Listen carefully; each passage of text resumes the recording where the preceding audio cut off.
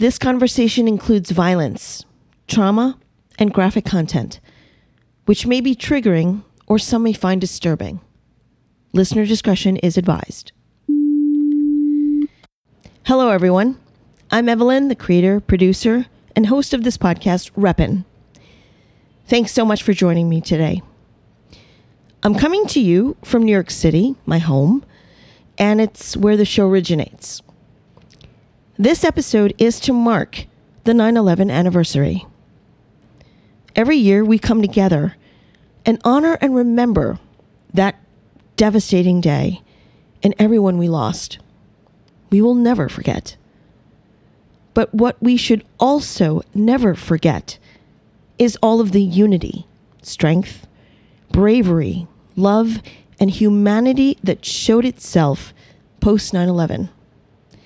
Those are some of the beautiful characteristics and experiences that we were all a part of, and some of the very ideals that America embodies and inspires the rest of the world. My guest today was someone who was inspired by those very traits.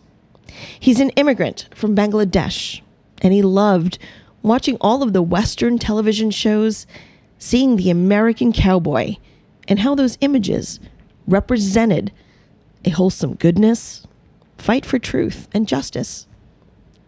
He loved it so much, he wanted to experience it for himself, so he immigrated to the United States. 10 days after 9/11, he was helping a friend and working at a gas station when a man came in, asked him where he was from, and shot my guest in the face. My guest was shot because there was rampant Islamophobia and xenophobia post 9/11. And in very plain words, he was shot because he looked different.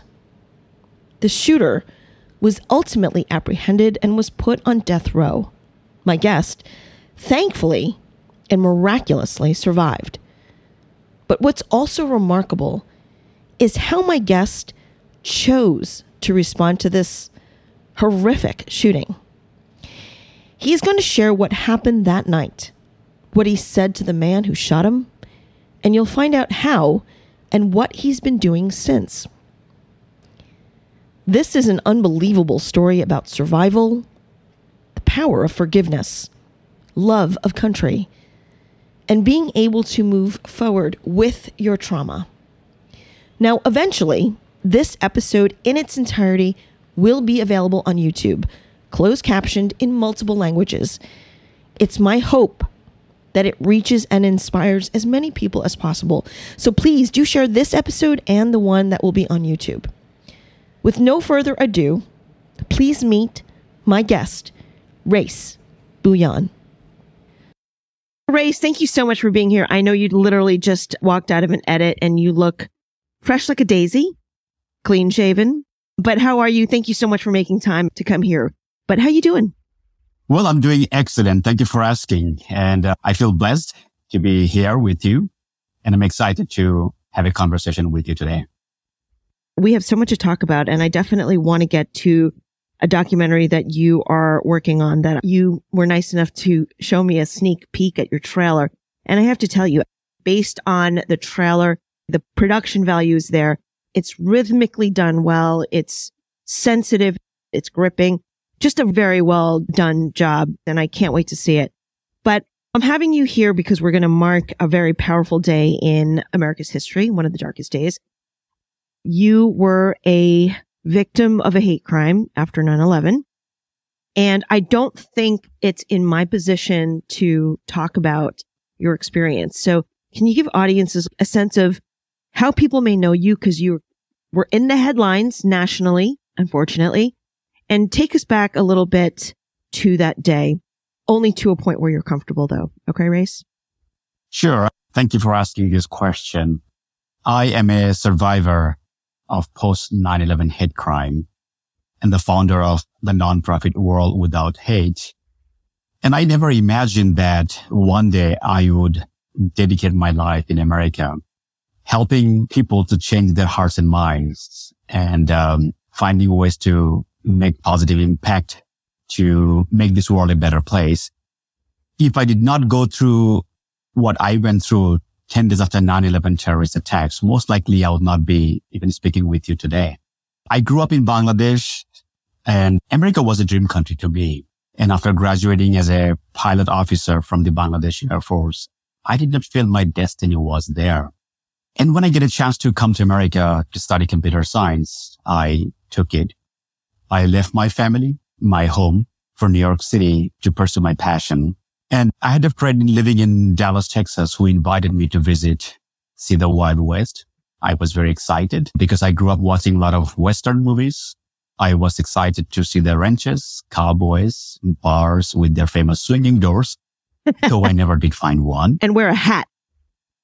And also boots and buckles and cowboy hats as well. Okay. So I moved to Dallas, Texas a few months before 9/11 and began to working in my friend's convenience store by day and studying computer science by night. 10 days after 9/11 terrorist attacks, as rescuers continued to search ground zero for signs of life, our country in deep mourning, a newfound fear and uncertainty looming. What would be my last day of work as a store clerk in Southeast Dallas? Around noon, a man wearing a bandana, sunglasses, baseball cap, holding a sort of double-barrel shotgun, walked in. And pointing the gun directly at my face, he asked, "Where are you from?" And having been robbed before, I immediately opened the cash register and offered him money. The cash I placed on the counter in exchange for my life, and his gaze remained fixed. And then he mumbled a question, "Where are you from?" Despite pleading for my life, he pulled the trigger from point blank range. I felt it first, like a million bees were stinging my face, and heard the sound, the explosion. I looked down and saw blood pouring like an open faucet from the right side of my head. Frantically and instinctively, I placed both hands on my head, thinking I had to keep my brain from spilling out. And I remember myself screaming. After a few seconds, as I looked left and saw the gunman still standing, pointing the gun directly at my face, I thought I had to appear dying, otherwise he would shoot me again. So I fell to the floor. He finally left, thinking I had died. The first part of my American nightmare just began. So you knew you were shot immediately, right? Because sometimes, from what I understand, the shock of being shot, you don't necessarily register it so quickly, like that trauma. But it sounds like you definitely still had your wits about you to try to survive. Yes, it took definitely a few seconds to realize that I got shot. And it took moments to feel that he actually shot me in the face, because there was no argument, there was no heated conversation, there was nothing. How a person could shoot somebody in the face without any kind of altercation, I could not believe that. So it took moments to process. And when I realized, oh my God, he actually shot me in the face and I'm bleeding, and I'm bleeding so badly that I might die at any moment. Right. My military training kicking in. And as I fell to the floor to reduce the big target, I was standing still. And when I realized that if I keep on standing, I'm a big target and he will shoot me again. Yeah. So why not just jump on the floor and just act that I'm dying and maybe he would leave. And that's what he did. And as soon as he left, I stood up, grabbed the phone, but I was shaking so badly, I could not dial 911. And I ran to the next door barbershop. 3 men inside looked at me in horror, assuming the gunman was right behind me. Right. They tried to escape through the emergency exit door. And to my surprise, while they're running away from me, Why they're not trying to help me? I'm bleeding and I'm dying. And I grabbed one of them and I begged him, please don't leave. Please call 911. I'm dying and I don't want to die today. And when he called 911, I caught myself in the mirror and the image reflected back was gruesome, like something straight out of a horror movie. Within a fraction of a moment it takes to pull the trigger, I had become disfigured, losing blood and strength rapidly, fighting to stay awake. And I'm fighting to stay alive. I did not think that my life would end like this. And today I'm dying and I would not be able to see my loved ones. I wouldn't be able to say goodbye to them. And I never imagined that I would die like this in my dream country, in America like this. Sorry, I'm crying. No, it's okay to cry because I cry a lot as well. Sorry. That's a horrifying situation because you came to America because it was the land of opportunity. You know, it's the American dream to be here. You came from a military background. You're studying to be an engineer, right? Because you're an IT person. Yes. And you were just working at the convenience store to help your friend out, right? Yes, and also wanted to start somewhere. I never thought about, oh, why should I work in a gas station or in a convenience store? Because I wanted to build from scratch, learn American culture, learn about people, because I came here to learn. So why not learn everything I can? Right. To meet people. And also growing up in Bangladesh, America was a dream country to me. Watching American movies and TV shows, I was activated by what I saw, the tremendous natural beauty, the seemingly endless opportunity, and the generosity of the American people. And I dreamed about visiting America one day. And now here, after this incident happened to me, and I was begging God, I was seeking help from people to help me to survive. I mean, the horror of it is just unbelievable and unimaginable, but I know you did some remarkable things to stay alive while you were waiting for the ambulance. Can you sort of recap that a little bit, if you don't mind? I can tell you each and every second vividly because every single second was extremely important to me at the time because I realized at the time that I should not just lie down on a floor and wait for an ambulance to come with a stretcher to pick me up and take me to the hospital. I wanted to utilize every single second the best way I can to stay awake, to stay positive and hopeful, even though back of my mind, I was thinking I would go at any moment the way I was bleeding. And since I was shot in the head. So when this guy from the barbershop called 911, I told myself, do not stay inside.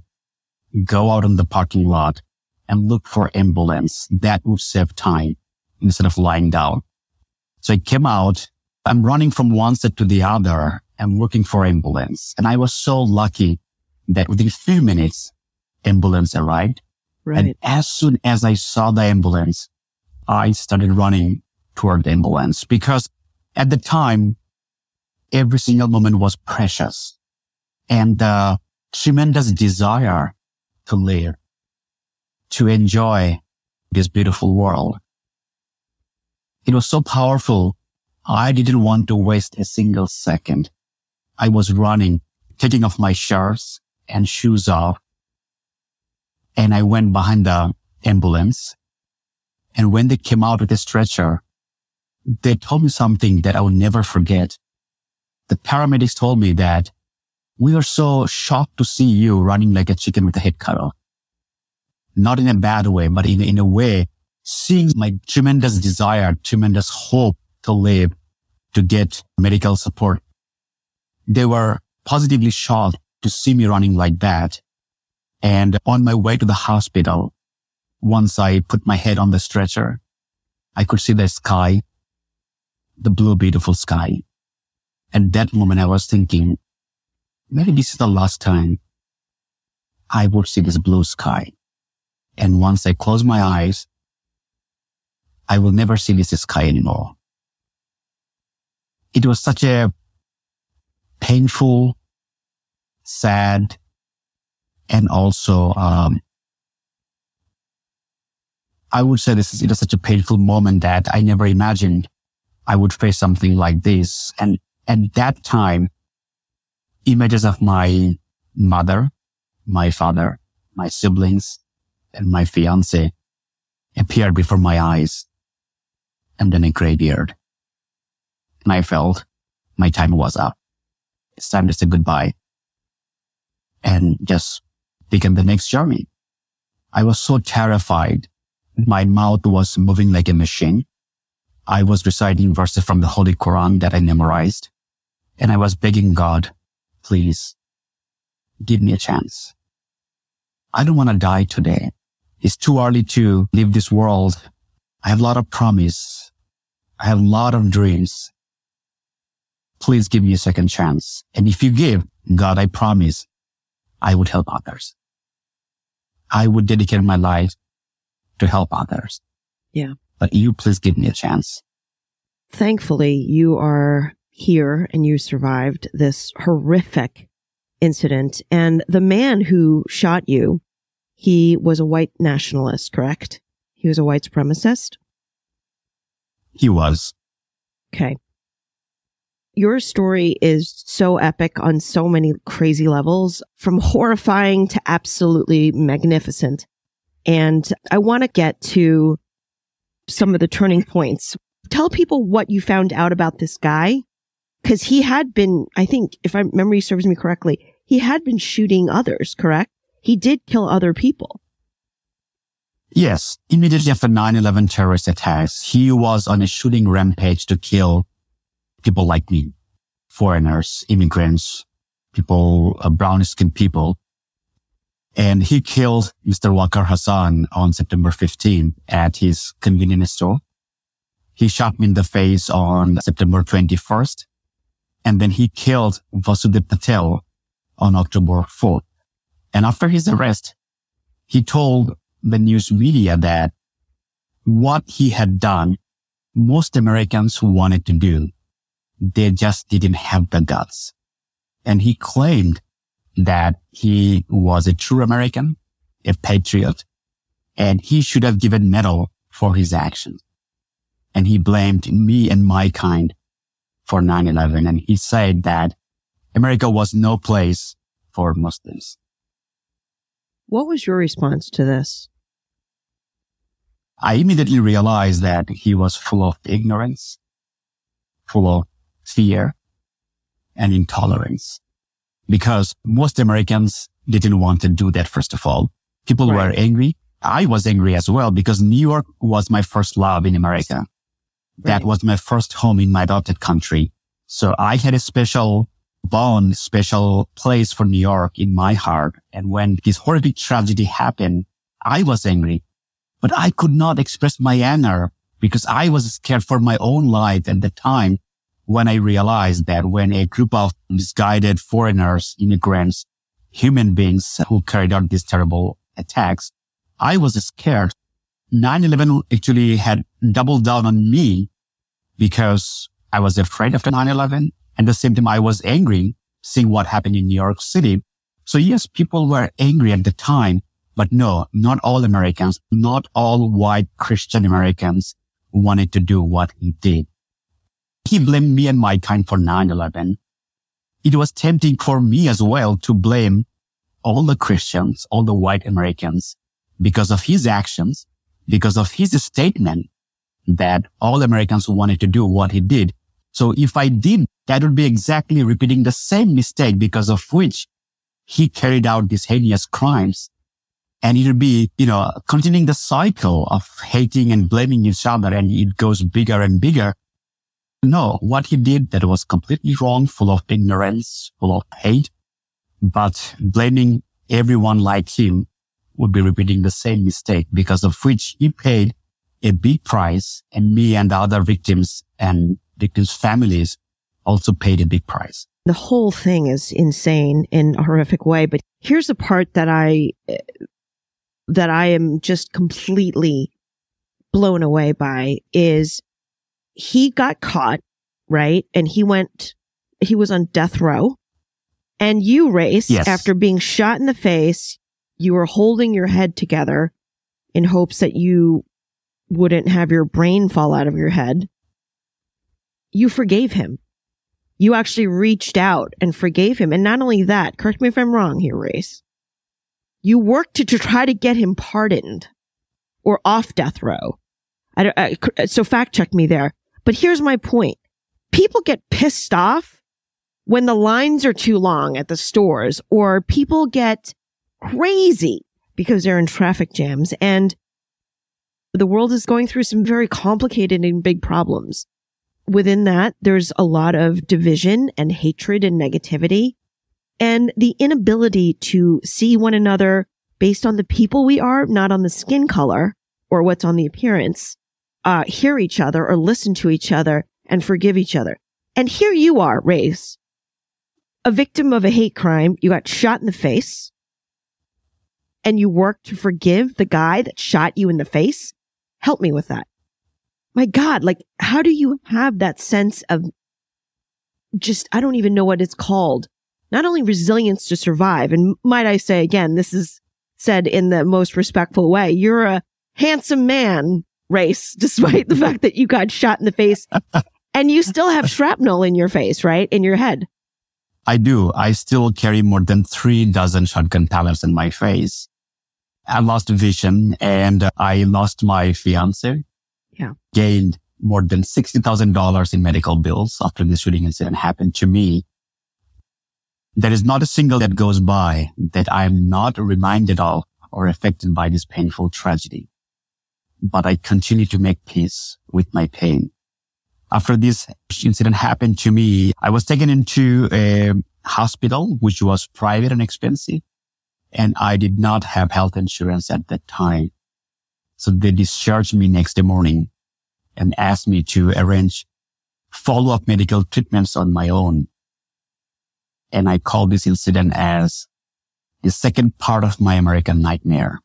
It put me on a roller coaster of unimaginable challenges, difficulties, and where I feel like a wounded soldier in a foreign land. I remember at the time what my parents taught me, how to move on with life after facing difficulties, after facing challenges. And I also remember the time that I was begging to God after I was shot for a second chance. I did not say, oh God, you give me a chance. And if I get better, I'm going to go after this guy. No, I was asking God simply to give me a second chance to live. Here I am with all this pain, suffering, trauma. Why should I complain? God, now I look like this. I lost that. I got my life back. So make the best use out of this. Do something positive. Turn this negative experience into something very positive so that I can fulfill my promise that I had on my deathbed. That God, if you give me a chance to live, I would help others. So instead of remaining sad, bitter, angry, depressed, which is not easy to overcome after terrible incidents like this happen to anyone, where it's easy to give up and get temporary relief in the wrong places. But my faith and my upbringing helped me a lot at that time. And I thought about what my parents taught me, that when people are mean to you, when people hurt you, when you face extreme trauma and when people try to put you down, the best thing you can do is forgive them, focus to rebuild your life, and move forward. If you take time instead of responding right away, most likely you would respond wisely, and it would give the other person who hurt you a chance to come back to you and asking for forgiveness, or to at least to say sorry. And if you take time, the cycle of hating and hurting each other, it ends right there. If you struggle to forgive, then leave it up to God and or to the administration, to the people responsible to maintain law and order. But you move forward. But never ever think about taking revenge, because that will ultimately cause more pain and suffering to you and to everyone around you, and also to the perpetrator. So I deeply thought about that, which helped me to forgive my attacker, to focus on rebuilding my life. But then in course of time, I realized that forgiveness was not enough. And it happened to me when I went to Mecca in 2009 along with my mother, and where I deeply thought about my shooting incident. Yeah. And my attacker sitting on death row waiting to die. And I felt that forgiveness was not enough, because I deeply felt by executing my attacker, Mark Stroman, we would simply lose a human life without dealing with the root cause. Instead of treating him as a monster, as a killer, I saw him as a human like me. I saw him as a victim too. And I credit my faith and upbringing to give me the courage and strength, not only to forgive in the first place, but also this idea that I have to do something to save this human life, because killing is not a solution. Hate and violence is not a solution. I have to do something. Yes, I forgive him. That makes me feel good in my heart. But what is the true benefit and impact of this forgiveness? I deeply thought about that. So when I came back from Mecca to US, I launched a global campaign with the support of Amnesty International, my friends, mentors, and the people I never met before who came forward. And people from all walks of life, Hindus, Christians, Buddhists, atheists, Muslims, people from all walks of life came forward to help to save a human life. And I was deeply moved by their generosity, by their time and effort to join the campaign and save my attacker's life from Texas death row. And with the support of Reprieve, we took our campaign to the German Parliament as well as to the European Union Parliament to gain more support. And we also went to the headquarters of Lundbeck, the lethal injection manufacturer in Denmark, where we were able to convince the Lundbeck executives to write a letter to the governor of Texas, Rick Perry, asking him not to use their product to kill Mark. And as a result of our visit, Lundbeck announced that they would stop supplying this drug to the U.S. prisons, carrying out executions. Yeah. When you say you worked to forgive and try to go beyond that, you didn't just say it. Like, you really went the extra miles, plural, to really work to get Mark off death row. He was executed. Ultimately, he was executed. But you also wrote him letters stating you're forgiving him. On a practical level of life, not having insurance, that is a shit show in America for anybody. If you walk into an emergency room for food poisoning, okay, you are hit with so many bills, and it's a complicated matter. And obviously your medical needs were far more urgent than having bad sushi from a restaurant. So your insurance bills and your medical bills were astronomical. And that is the second American nightmare for you. But you're dealing with all of this, the physical pain that you must have been suffering from being shot in the face and head. Where did you find this magnanimous ability within yourself? I understand you're a man of faith, but let's get practical here. All right. The anger, the bitterness, the pain, and just the trauma, and just the absolute shit show on every level, from dealing with finances, from losing your fiance, and just the trauma of all of this. Where did you find the ability to find peace within yourself and the magnanimous nature that you must have had that you were able to give to Mark before he was executed? Well, that's a very good question. Kindness, forgiveness, giving something to people is like a drug. Once you get used to taking that drug, once you get used to practicing kindness, showing mercy to people, when you go the extra mile to understand people, especially those who hurt you, it's like there's something you would enjoy doing again and again. It's like taking drugs, right? I grew up in a devout Muslim family where I said that fate played a big role, but at the same time, growing up in Bangladesh, I witnessed the plight of the poor people. I saw adults and children alike struggling to survive each and every single day to live like a human being. And they would come to our door just for a bowl of rice or maybe a piece of cloth or maybe just a little bit of money to survive.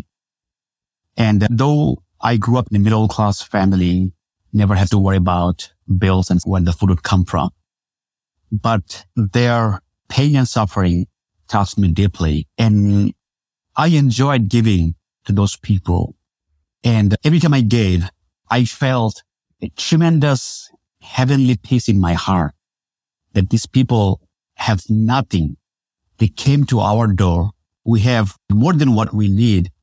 The beauty and the fulfillment I felt at a very young age giving something to those people. And I remember one day my mother caught me red-handed while giving away one of her outfits to a poor woman who came at our door. And when my mother asked me what I was doing, I confessed this was not the first time I had given her outfits away to poor women. And she had been wondering why her closet was thinning. And she was definitely proud of her son, seeing his kindness and giving his spirit at a very young age. But she hugged me and urged me to enjoy growing up. I would never have imagined that I would face a similar fate like those people in my dream country in America. Right. I was always on the giving end, never felt what it feels like to receive mercy and kindness and generosity from others. When this tragedy happened to me, I exactly felt what it feels like to be hated, what it feels like to be on the receiving end of mercy, generosity and kindness from others. And I also deeply thought about that this incident already happened. I cannot take it back. There is no way I can erase this incident from my life, but I have the power. I have the capacity to turn these negatives into something very positive. If I stay focused, if I stay hopeful, positive, do the next right thing in the right way for the right reason, most likely I would be able to turn this scar into a beautiful tattoo. We have this power. And I deeply thought about what can I do to not only move forward, but also turn this tragedy into something positive. I told myself that I cannot stay angry, bitter, sad, and with full of destructive anger. I have to control all this negative energy. It will take time, of course. It's not just a magic pill you take and next day you are a changed person. It takes time. I had to go through the process. And at the end, I realized that I was able to walk on that path, controlling my anger, controlling my sadness, depression, anxiety, which helped me to build a bridge with my attacker. And it helped me to discover the inner strength and resilience I had, which I never knew I had that kind of resilience and strength until I faced that extreme evil. So it was not an easy path, but what I learned in my childhood, thinking about the consequence of my actions after this incident happened to me. And I also wanted to turn this nightmare into something very positive. I didn't want to see myself as a victim. I wanted to thrive. I wanted to utilize all the tools available in this great country to move forward and build a better life, turn my American nightmare into an American dream again. I can't even imagine the path that you've had to walk. There's so many levels to this that we can discuss that needs to be discussed systematically, racially, the hate, the biases, the fear. But going back to that moment when you were on the stretcher from the ambulance, looking at the sky and asking God that you wanted to live and you wanted a second chance. I can tell you based on our conversations, offline, I would say you have done more for this country, America, and others than most people that have not gone through a fifth of what you have had to endure and persist, because you asking to have a second chance by miracle, thank God you're still sitting here, but you have been an advocate. Talk about the bill that you're trying to fight for, and also how you're trying to combat hate, because you have been on a mission to understand pain, understand hate, and how to turn it around, why it exists, through this beautiful documentary that you have made. And I'd like to spotlight that a little. So first, talk a little bit about the bill that you're trying to get through. Sure. The pain and impact of the September 11 terrorist attacks reached far beyond the initial tragedy in New York City, Pennsylvania, and Washington, D.C. The days and weeks following, hate and violence against ethnic and religious minority communities shattered lives across America. Like, for example, Balabir Singh Sidhu, a Sikh in Mesa, Arizona, was killed while he was arranging American flag in his own gas station.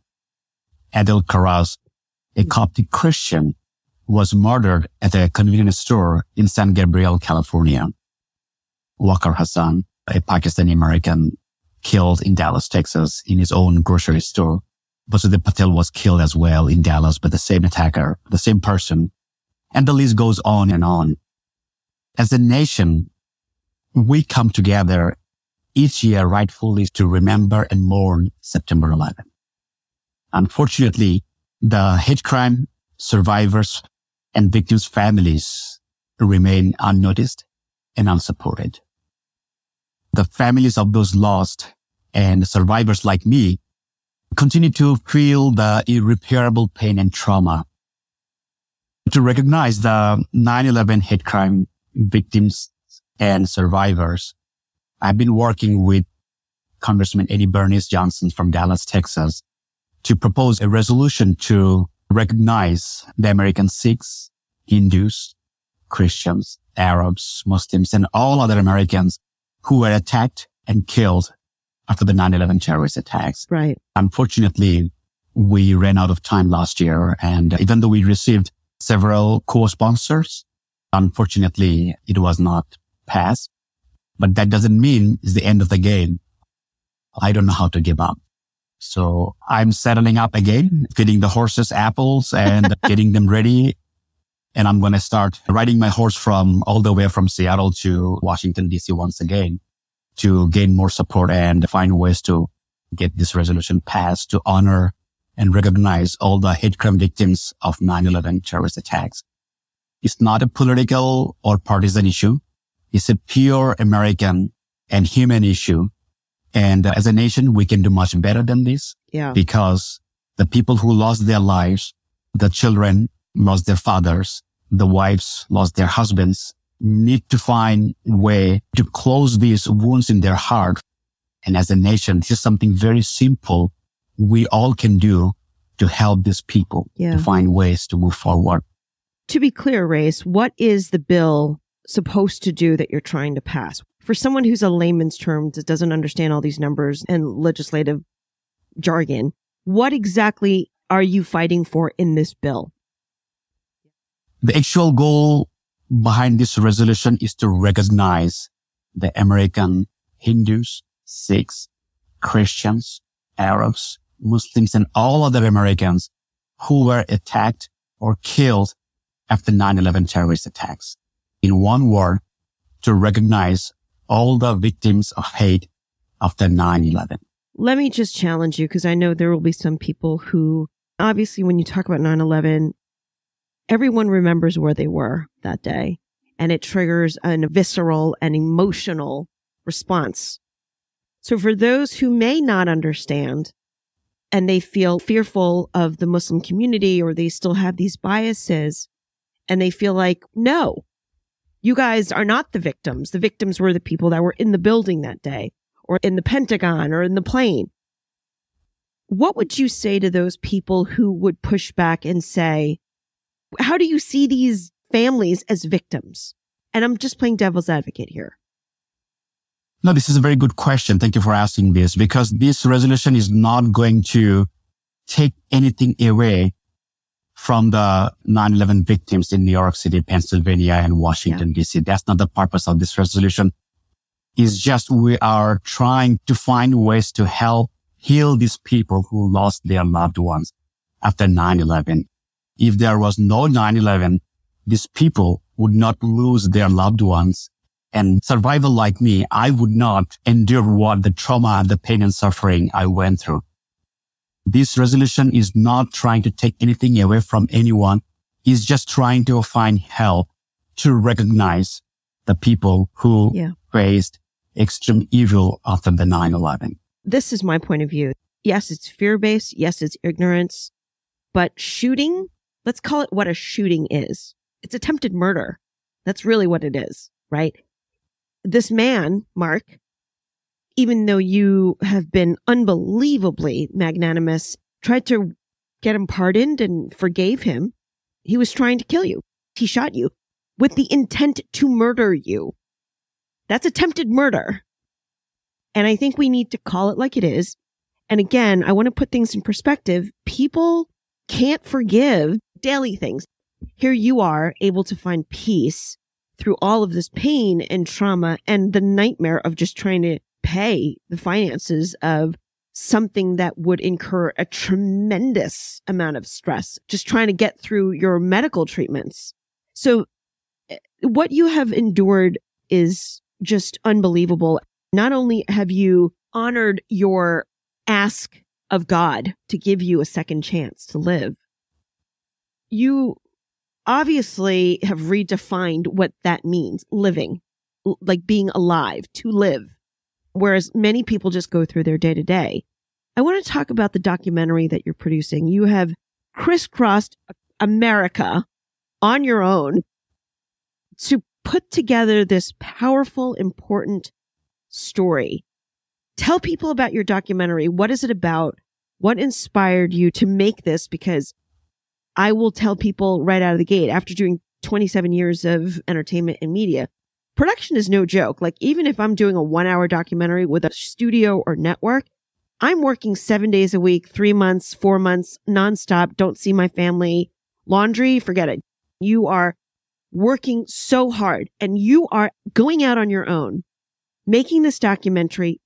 Tell people about the documentary. What is it about and what do you hope to do within this important piece? Since I was gunned down and left to die, I know what it feels like to wake up each day with wounds of hate. I faced extreme hate and I wanted to understand more about where the hate comes from, why people hate and hurt others, and how people can find purpose and peace through their pain. And from finding peace through pain is a journey that I continue to find myself onto this very day. And I truly wanted to know more about this. So I set out to connect with people who courageously agreed to share their powerful stories and how they were able to overcome obstacles in their lives. From that, with the help of my partner, Mark Feja, who worked in Hollywood for 15, 20 years, we traveled over the last year more than 17,000 miles in North America. And during this journey, we met people who inflicted pain onto others. For example, several reformed white supremacists, neo-Nazis, Proud Boys, and also people who endured tremendous trauma, like the victims and survivors of Pulse nightclub in Florida, the Charleston church shooting, Charlottesville, Virginia, or the Top supermarket in Buffalo, New York. They not only shared their powerful stories, but they also shared their journey in finding a powerful experience as a survivor, walking the similar path. We were able to build a strong bond. They felt comfortable sharing their powerful stories with me because they saw me as a survivor who endured tremendous trauma like them. Right. Who went to who similar understands. paths. So it helped them to, exactly, who understands. So it helped them to open up and made themselves vulnerable as well. And at the end, we captured a lot of powerful human stories. And human stories are powerful because it helps to build bridges, debunk myths, stereotypes, misinformation, fear, ignorance, and intolerance. And our focus was on healing, reconciliation, empathy, and forgiveness. And I can tell this much, that this documentary will inspire people to reflect inward, softening their heart to the power of empathy, understanding, and forgiveness. The world is moving very fast. We're all working really hard to try to keep up and just to survive. But I do think that we have lost sight of one another and also looking inwards first. This is my personal opinion. There's so many questions that I want to ask you. So the first thing is, you have gone through so much on every level, some levels that I probably am not even aware of, frankly. When you first came to this country, you had a reverence and a love for the American dream. You have endured so much, and you have had to experience more than any human being should. And you endured what you deemed to call the second American nightmare as well. So looking back, do you still have that same reverence to America? And what does the American dream mean to you at this point? It seems like that we are more divided than ever before. I have experienced much more compassion and empathy in our country rather than intolerance, hate, and violence. Through my journey with this documentary film, right, through my personal journey, visited 46 states in America, many small towns, many cities in America where I gave talks. I was invited to go and share my story.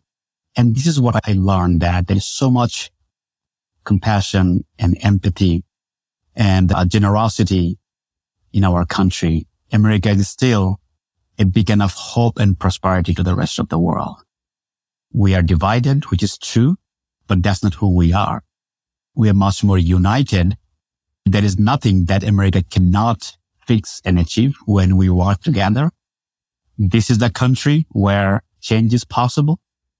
This is the country where an immigrant like me, who was shot in the face and left to die on a cold concrete convenience store floor, was able to thrive, achieving his American dreams.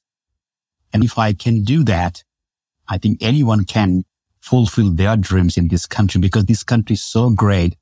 The tools are available in our society, but sometimes, sadly and unfortunately, like my attacker, born and raised in this country, but fail to utilize the available tools, fail to utilize all the opportunities that this country provides. It's unfortunate. And I'm not saying this in a negative way, but this is the reality, that tools are available. It depends on us how we utilize it. That does not mean that we all can flourish utilizing these tools, because there are systemic oppression. There are challenges in our society. Yeah. But if we work together, if we reach out to our family members, people in our community, in our neighborhood who all are struggling, if we just extend our arm, hey, what can I do for you? And that's why it goes back to the resolution that the people who lost their loved ones, who are still suffering because the homemaker, the widows who never imagined that one day they would become the breadwinner because they lost their husband, their breadwinner, turned into a hourly wage worker working in gas station, in a fast food place.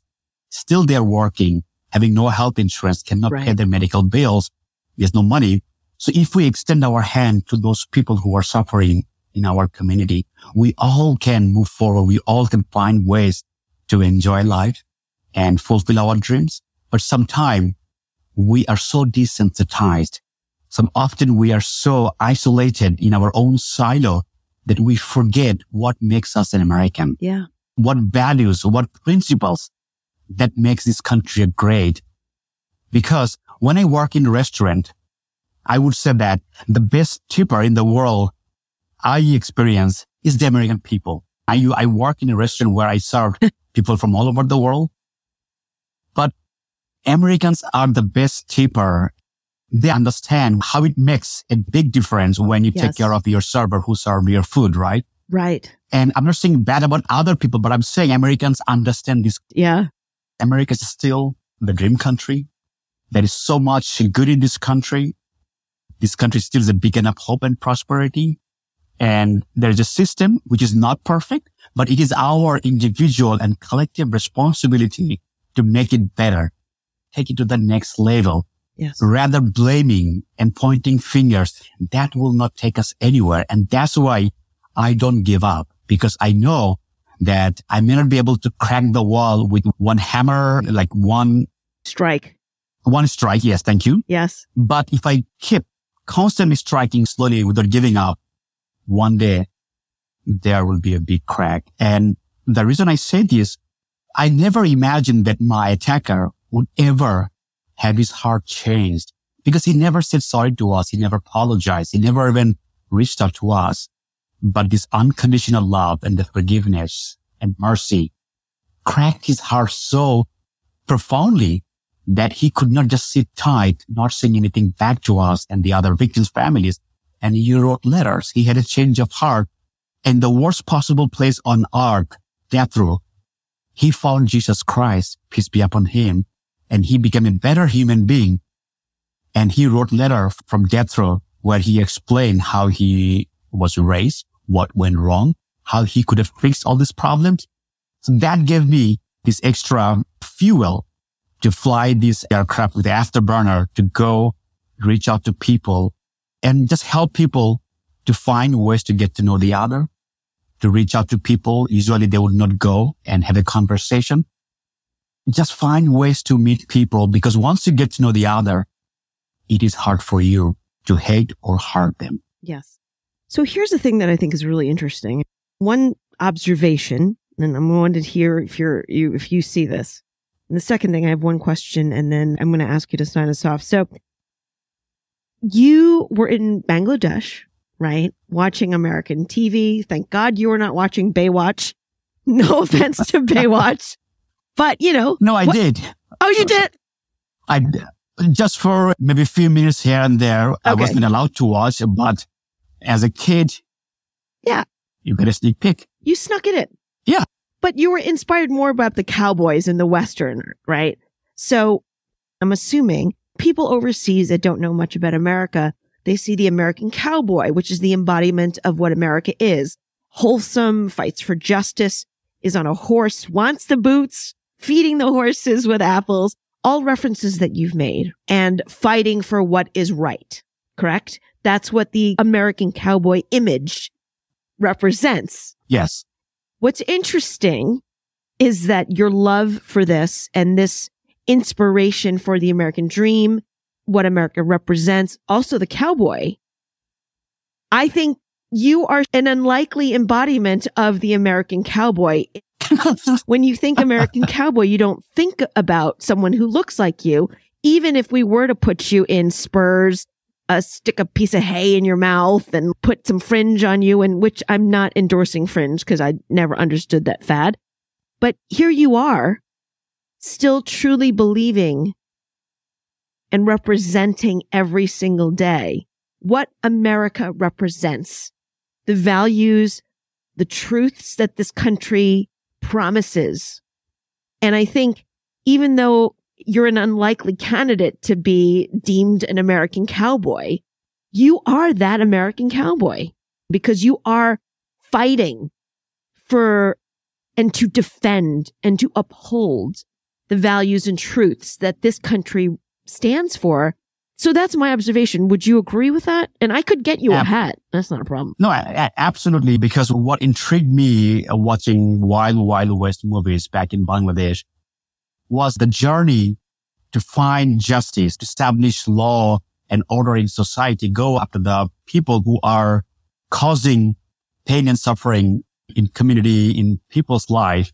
And the thrill, the drama, the suspense, everything in the Western movies it actually drew my attention that at the end, it's all about seeking justice, finding truth, going after truth and help people heal, reconcile, establish a peaceful society, right? Right. Cowboys is not a bad thing. That intrigued me, and that's what I was glued to. And I kept watching more and more. And the more I watched, the more I felt that it's not only just the horse riding, but there is a deep meaning behind that. And living in Texas for 20 years, I understand that. Right. Though I have never rode a horse, but I have pictures with cowboy hats and before I was shot. And I bought books and buckles. And I also bought booklet when I work in restaurant to learn how to talk Texan. And it really inspired me big time. Some of the words I learned were very interesting to me. And I would never, ever would learn something like that if I never bought the booklet. For example, in Texas, if you want to address something like very big, you say biggle. You don't say large or What? biggle. Biggo? Yeah. Okay. Biggle means large, huge. Yeah. Biggle. This is a real cultural exchange because I had no idea. And then a popular breakfast item called eggs. Eggs, A-I-G-S, eggs is basically eggs. Are you sure this is Texas? Yes, I still have the booklet. I can share that with you. And every time I told my guests at the end of my service that y'all will come back and try our Texas iced tea, I saw the shock in their face that what this brown guy is trying to say, that y'all will come back and try our Texas iced tea. I put a smile on their face. Yeah. You're freaking me out though a little bit. But hey man, if you want to go Texas, I can go New York all day long. Y'all do need to come back. You hear that on another episode, if you will. All right. I digress. Being that 9/11 was such a dark day in American history, and you have, again, endured and suffered just unimaginable experiences, and you still love America. You still believe in America. And you are still such a peaceful man. And I know that none of this was an easy reach. When you remember 9/11 and all of the victims that were murdered in New York, in the Pentagon, in Philadelphia, and also who were killed and murdered because of the fear and hate in the fallout of the aftermath of 9/11. What is it that you want us to all remember? And how do you mark that day? Every year during 9/11, I deeply ponder what happened on the day, how it shaped our country and the entire world. Anytime I think about 9/11, I find, many answers to my questions. Some positive. And this is what I realized, that in terms of crisis, Americans come together, no other nation, and our determination for justice and freedom transcends beliefs and borders. And such was the case during the aftermath of 9/11 terrorist attacks, the deadliest terrorist attacks our country has ever experienced.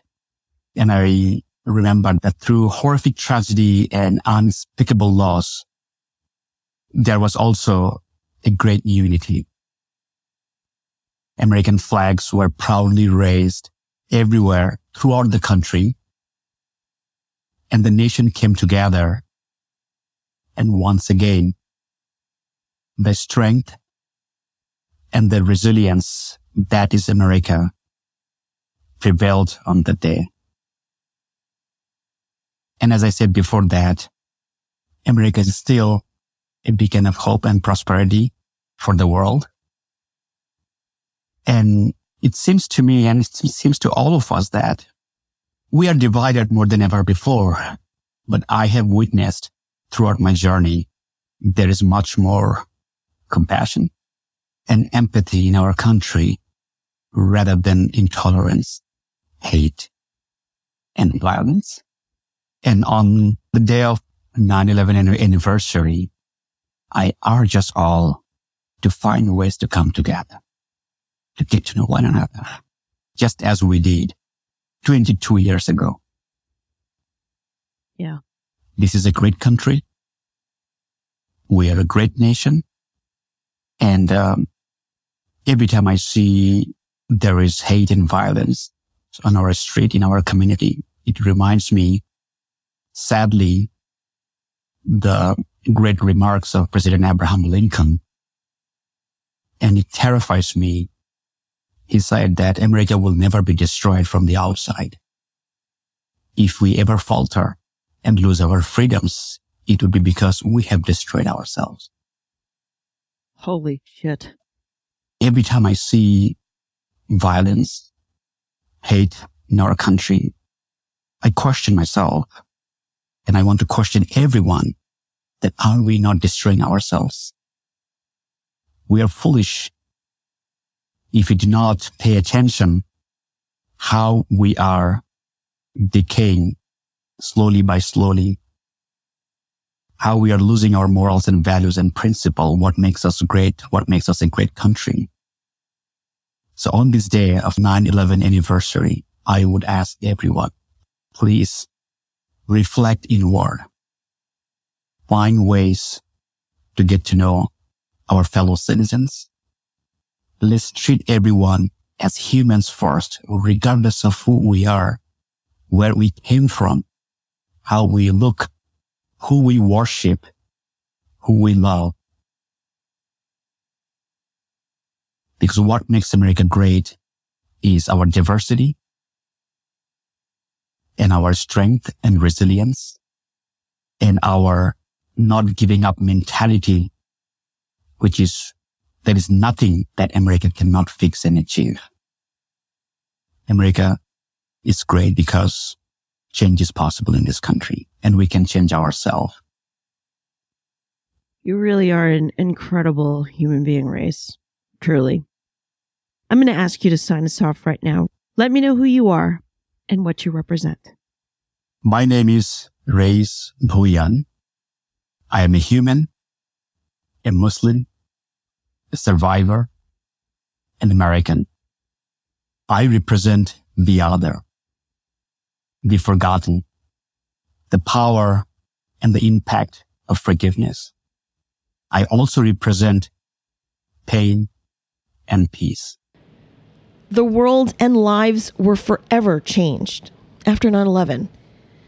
We experienced the spectrum of emotions that we all went through that day and for months afterwards, and for some are still struggling with to this day. We should always honor and remember the events, and certainly the ones that we lost. One of the things that we can do to never forget and honor those who are lost is to be and to show the best of us every single day. I want to thank Rais Bhuiyan for guesting, for sharing his incredible experiences, lessons, and for everything he's doing to live up to the promises that this country makes. If you'd like to learn more about Rais, I'll have his links in the episode description. Thank you so much for listening. Be good to yourself and to each other. Reppin' is a Suburban Outlaw Productions. Until next time, stand up and represent.